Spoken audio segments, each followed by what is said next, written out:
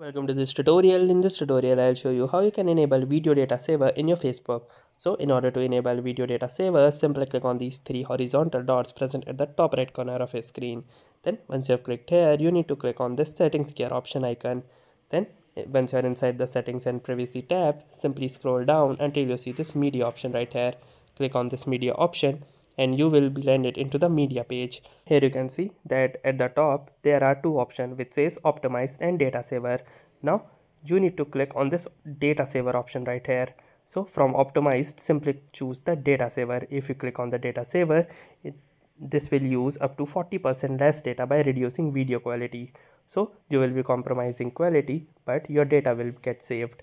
So that's it for this video. I'll see you in the next one. If you like this video, make sure to hit the like button as well. Comment on this video, share it, and don't forget to subscribe to our channel. Thank you for watching and have a nice day.